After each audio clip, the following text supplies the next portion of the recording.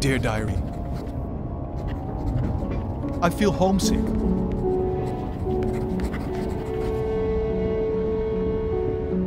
If it were up to me, I would turn around right now and go back, home to Rotterdam, back to Annie.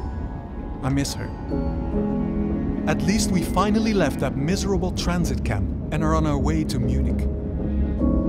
Some of the men here said we are heading to a concentration camp next. But someone explained that instead they will send us to a labor camp for foreign workers only. I sure hope so. I heard the most horrible things about the Dachau hell. I wish they would finally give us food and blankets. I doubt we are of much use to the Germans starving and almost frozen to death. But if the rumors are to be believed, the war will be over soon. So I must endure.